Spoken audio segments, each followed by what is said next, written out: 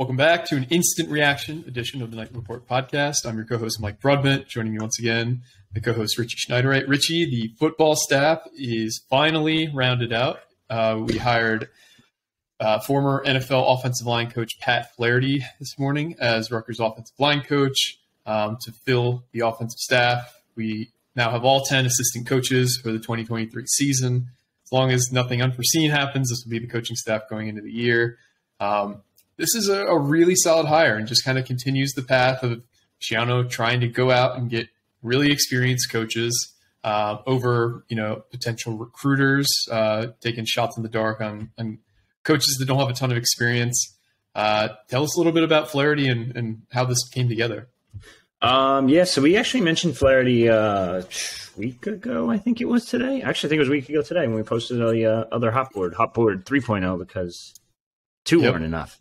And if you listened to the pod yesterday, we talked about him too. Yeah, so I mean it kind of came together relatively. I shouldn't say relatively quickly. It took some time, but he's a Pennsylvania native. He's a Rutgers assistant coach at one point back in the day, where he wasn't the full-time O-line coach. I think he was the assistant of offensive line coach. Whatever. There's all kinds of crazy roles out there.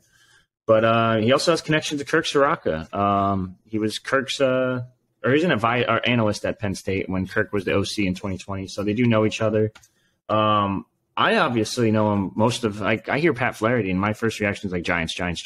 Like, oh, yeah, like I know that guy. He's got, like, I don't even know where to start. Like, he helped Penn State win a national championship in 82. The guy's resume is just long, first off. He was two-time Super Bowl coach with the Giants. Spent, 10, 15, 20 years maybe even? I think it's 20 years in the NFL as a tight ends coach and offensive line coach. He's been everywhere. This guy and everyone I talk to just can't stop raving about how good he is as an offensive line coach. Like, immediately, I know I talked to Rich Siebert, and that article is going to come out shortly on our site. He's a former New York Giant under Flaherty for a couple years. I think he played 10 years with the Giants or something like that. He's part of one of those Super Bowl rings. And he's now Watchung Hill's head coach. He just couldn't stop talking about how great of a development of talent this guy is. He said this guy is going to work his ass off, and that's a true quote, word for word. He's telling me how he just doesn't stop grinding. He loves the game of football. He's a little older in age, but he'll do just about anything to make this thing work. So, and the nice thing is, it doesn't really feel like he's going anywhere. It seems like a guy he's a career assistant, and I think he's close enough to home in Pennsylvania that he can make this job work for maybe a couple of years at least before he retires. I know he's already 66, so you'd have to talk retirement at some point. But Siebert basically told me, like, day one, he's going to walk in that office, and I can guarantee you day two that these guys are going to be better. He's that confident in this guy's coaching abilities. And I think this is a great hire for Schiano. And I know some people ask me already, they're like, hey, like, how's he going to fit under Schiano? Like, I know he's a little bit of an older guy, and I actually asked Siebert that too, because I wanted to just get his opinion. He goes, the guy coached under Coughlin. He can coach under Schiano. Oh my God. You bring up a good point. So he goes, they're different in their own ways, but they're also similar in styles of coaching. So I think this is a great hire for Rutgers, and you need a developer of talent on that O-line, and that's what you're getting here.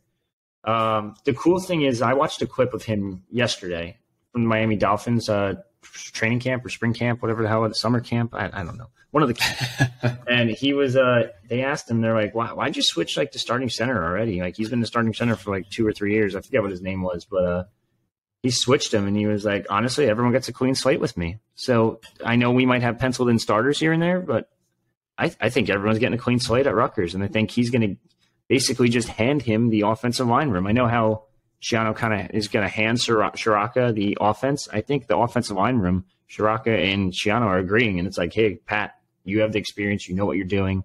You've done it at every level. Here it is. You do whatever you need to do. If you want Holland Pierce at left tackle, we'll put him at left tackle. You want Kobe at center, we're putting Kobe at center.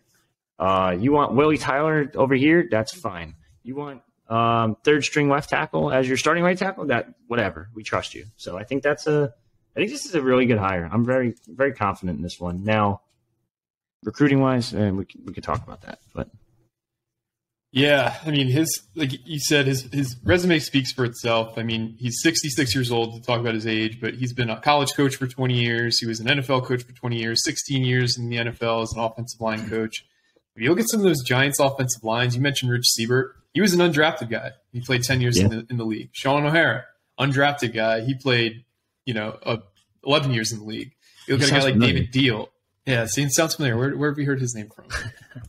David Deal. He was a 5th-round pick. He was one of the anchors of that offensive line for the Giants Super Bowls. You look at a guy like Kareem McKenzie. He was seen as kind of like a bust coming from the Jets to the Giants, and Pat Flaherty turns him into like borderline Pro Bowl talent. Chris Snee was a 2nd-round pick, but he was an anchor on that offensive line.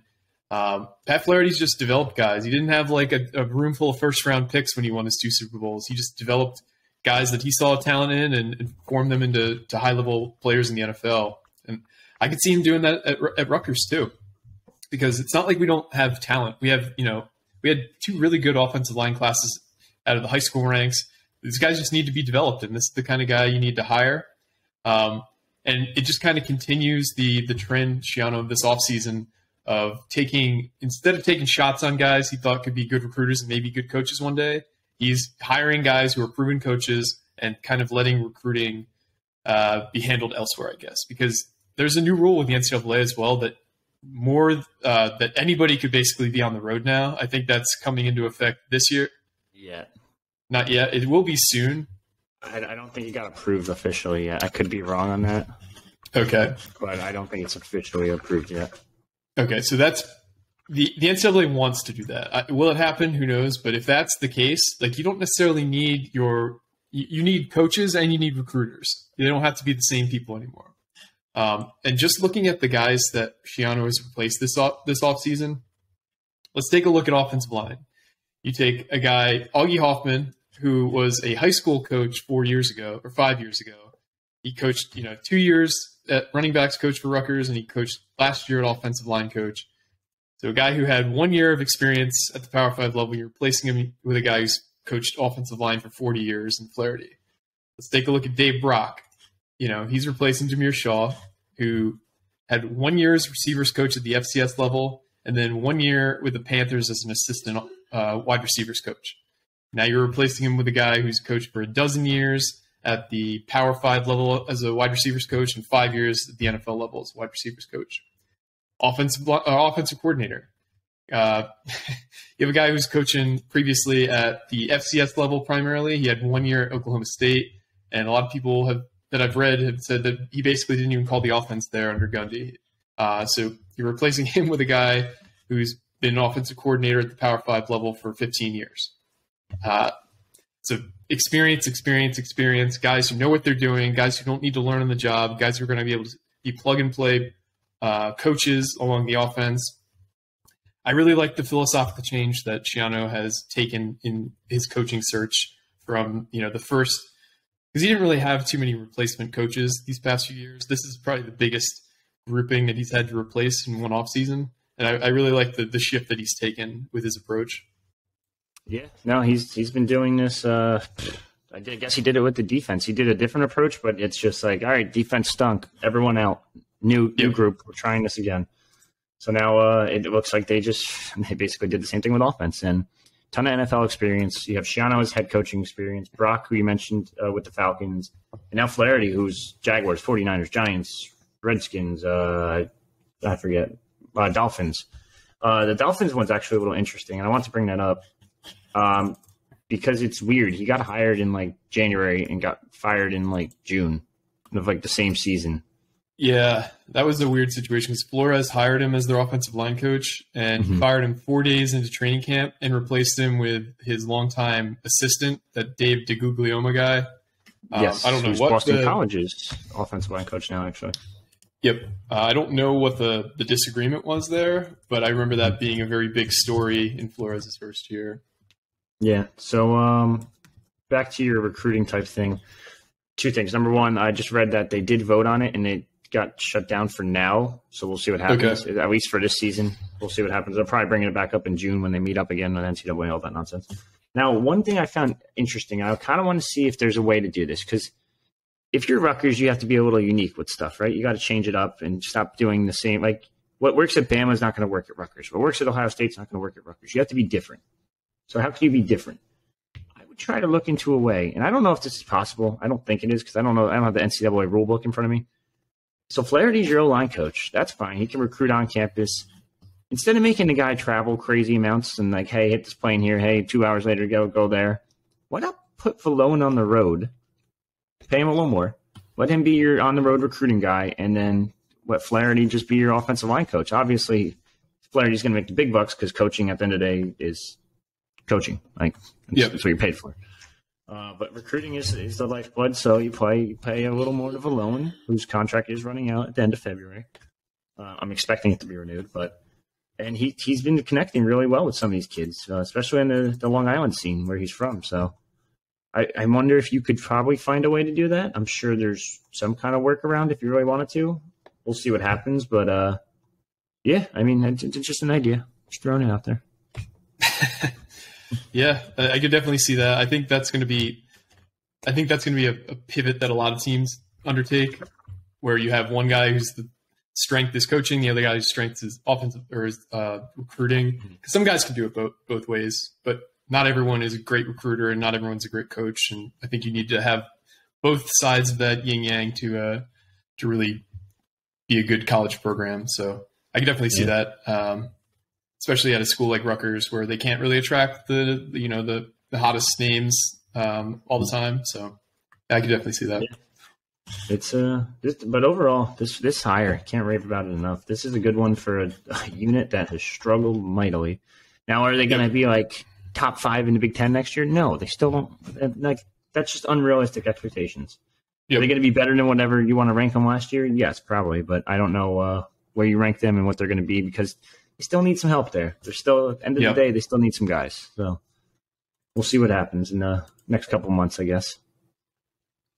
Absolutely. So stay tuned, because I know that they've changed you said that they've changed the spring practice availability, right, recently? It's not going to be as open as I guess it's the same as last year, probably, for the most part. There's just, but if you want to go, you can just spend $500 a month on the Knights of the Raritan. That's true. You can go watch practices, have a lunch with Shiano. That's one of the top level membership perks. Now, if you haven't already joined the Knights of the Raritan, that's one of the coolest perks they have. So definitely look into that if you got $500 a month to drop on Rutgers athletics. Big one. Yep. But a couple other big news items dropped yesterday. Let's just go with the more Rutgers-centric one. NJ.com reported that Steve Pikiell is finalizing a lifetime contract to be Rutgers head coach. That's deserved, first of all. Second of all, what are you hearing regarding that deal? Wonder where they got that idea from. We've been pitching that on the pod. Yeah, we've been pitching on the pod for like weeks now at this point? Yeah. Anyway, yeah, I mean, it doesn't sound like I don't know. It's weird. So what I was told is that there's nothing like set in stone. Like there's nothing like, it's not like Pike signed a contract and Brian reported it, and maybe Brian's right. I don't know yet, but I can tell you right now that no one has signed anything as of right now. Could it be a lifetime contract? Yeah, of course. Could it include statue when retirement starts? Probably. Yeah, I would put that in there. But yeah, no, I mean, Nothing is set in stone as of right now. We'll see what happens. Does he deserve an extension? Of course. Like, the man's done something that I didn't think was possible at Rutgers with the facility or lack of facilities, and then now it's a facility that he does have. It's been incredibly impressive, especially with the way he's been recruiting. People have questioned it nonstop, saying, "What the hell is this?" Derek Simpson 3-star, Antoine Woolfolk, football player 3-star, which was weird. And it's just worked out like nonstop. He's just got the number 7 player in the country, or number 5. I forget what Ace Bailey is. I think he's 5. Yep. Number 5 player in the country. We kind of leads into our next discussion. He's very close to pulling the number 10 player in the country, Dylan Harper. So yeah, give the man a raise. I don't care if it's a lifetime. I know some people are going to question it. I've had like 4 of my friends like, dude, the man's made the tournament 3 times or 2 times, going to be 3, and he's only made it past round 1 once. Yeah, but you don't understand like how bad the other 19 coaches before him were. Yeah, we were basically on Mars, for the previous 30 years as a basketball program, and now we're back on Earth. And just being back on Earth in terms of being relevant is huge. And I don't think, unless you've been a Rutgers fan, you could truly understand how bad the program was for as long as it was. So he deserves it. It shouldn't be as hard as it is to win at Rutgers, but it is what it is. And Pike has kind of cracked that code, and he's really beyond just succeeding. Now he's like elevating the program to heights that it's probably not seen since the 70s in terms of not only national relevance, but being able to land players in the top 10 of recruiting rankings, players that like every program in the country wants to land. We've been landing fringe 4-stars under Pike since he got here, which are great pickups, don't get me wrong, but landing these cream of the crop prospects is one of the 2 steps that he needs to take to really truly elevate this program. The other is making a deep tournament run, which, could happen this year. But those are the 2 main things, and he's starting to accomplish the first, and the second probably will come along with those players. So, yeah, we'll see. But speaking of those players, Dylan Harper, the aforementioned top 10 player in the country in class of 2024, announced his final 5 yesterday. His final 5 are Auburn, Kansas, Indiana, Duke, and Rutgers. Shouldn't really be a surprise with 3 of those teams. The other 2, it doesn't seem like he's really taking seriously. Those other 2 being Auburn and Kansas. Seems like it's a 1-2 race between Duke and Rutgers, with Indiana on the outside looking in. Is that what you're kind of hearing? And do you know of any timeline regarding Dylan's announcement, or? Summertime. So everyone relax on the boards. Yes, he has a top 5. Yes, that usually means commitment's coming soonish, I guess. He wants to decide in summer. He wants to take a couple more official visits. He obviously already took 2 to Indiana and Duke, who I'm hearing are probably 2 or 1B and 2, I guess. Yes, that's how that works. In his recruitment, 1A would be Rutgers and 1B would be Duke. So they're 50-50 right now. It sounds like Rutgers is actually inching ahead a little bit. So I'd say I don't want to say too much, but 60-40, but that's even pushing it a little bit. I might go 55-45. Okay. But Indiana's a distant third. Now Auburn, obviously, Bruce Pearl and SEC with the money side would never throw money at people ever. Oh no, they've run a very clean program. Yes, they're actually about to land the number 21 kid in the country, in Todd Pettiford, who is a Jersey boy from Hudson Catholic, I believe. Yeah, that sounds right. Yeah, so any Auburn fans that are listening to this, there's probably 0. There might be 1 now because I'm going to tag Pettiford in the little description thing. He's there. He's committing. You're done deal there. Anyway, I don't think Auburn's really that much of a threat, but I could see them being hey, Rutgers stole a kid from our backyard in Georgia. Let's try to steal another one from them. I don't think it works. Kansas, Bill Self kind of just hates the NIL game. I know they play it, but he hates it. So I don't see Kansas as much of a threat. We've been saying this for months on the pod. What am I saying? We've been saying this for absolutely months and months and months. It might even be a year at this point if you check the receipts. Dylan Harper is down to Duke and Rutgers. That's how it works. You either go to the Blue Blood program or you stay home and play for your brother's alma mater and figure that out and be a Jersey legend or just be a Duke legend. You're going to be a legend no matter where you go, so it doesn't really matter. But yeah, I mean, it's whatever you prefer at the end of the day. And I think right now it's like this with Rutgers a little bit, but we've seen it where it was like this with Duke a little bit. So it's just kind of a balancing game right now. I think he ends up deciding in the summer. It's between one of those 2, but you got to wait and see.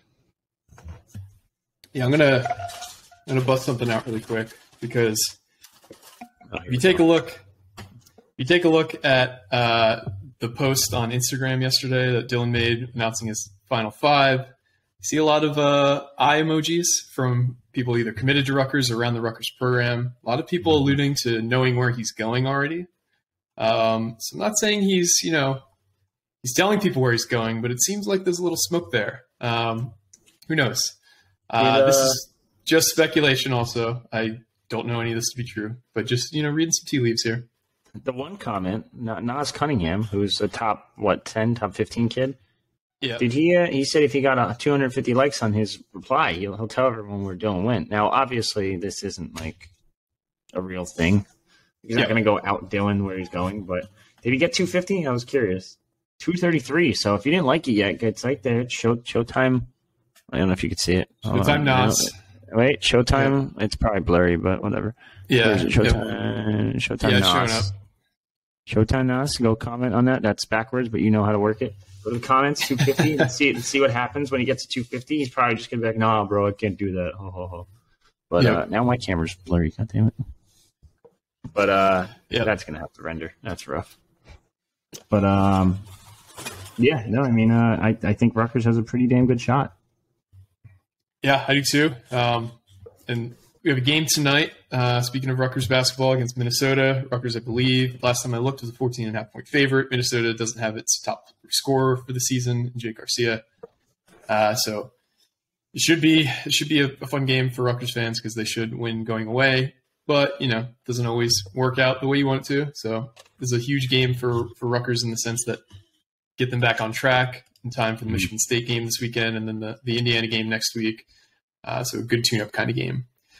Yeah, so for sure. We've covered a lot here. Is there anything that we missed out on that you wanted to reference before we sign off? I don't think so. I think we got some hoop stuff going on the boards. It's National Signing Day, but they're really not doing anything because they already got everybody. Yep. A couple walk-ons being announced today. A couple transfers were being announced as well. Big game tonight. It's a big game as in just don't lose. That's pretty much it.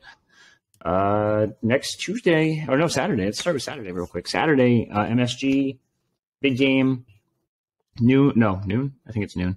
Noon game, noon. Michigan State, neutral site court. So as much as everyone hates that it's not a home game, it kind of helps in terms of quad ranking. So it doesn't really make a difference, because they're in like a weird. If Michigan kind of stumbles a bit, if Michigan State stumbles a bit, that it would buoy it up more. I think a quad 1 win on a neutral site is up to like a top 40 in the net, right?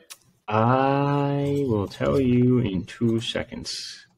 Quad 1 in neutral sites top 1 through 50. So technically, if this game was played at where's Michigan State? Yeah, if this game was played at Rutgers at the Rack, it wouldn't be a quad 1 game. But since it's not, it's quad 1 game. So go in there, win that too. You get 2-0. You're borderline ranked depending on what happens in the bottom half of the top 25. So we'll see. See what happens. But and then Tuesday, big game, big pod, huge game, big game, big watch party. Buy a ticket. Stop being lazy. It's fucking $15, you cheap bastard. You're gonna save the money on beer in the long run. And if you're a student, it's only $10. Yep. Like, do it. Like, sign up. I got T-shirts. I got other stuff. All kinds of apparel we're going to throw out and people that are drunk trying to catch it. And hopefully we get to watch the Rutgers win as well. So, and it's going to be a good time. Too, so. You can't beat that. The Olive Branch puts on a good show for any of these kind of events. If you haven't already purchased, tickets are still available. But from what we've been told, there's not many left. So make a point to try and get those today if you haven't already. But yeah, guys, we didn't expect to be having this pod today, but here we are. Big pickup for the offensive coaching staff, and I've gone from pessimistic to optimistic regarding the staff because of all the experience. I think you're probably going to see a big jump from a lot of these young players with the improved coaching. How it's going to affect the recruiting trail to be determined, but the coaching right now is more important than the recruiting, in my opinion. But that's kind of all we got. So for me and Richie, this has been another edition of the Night Report podcast. Signing off.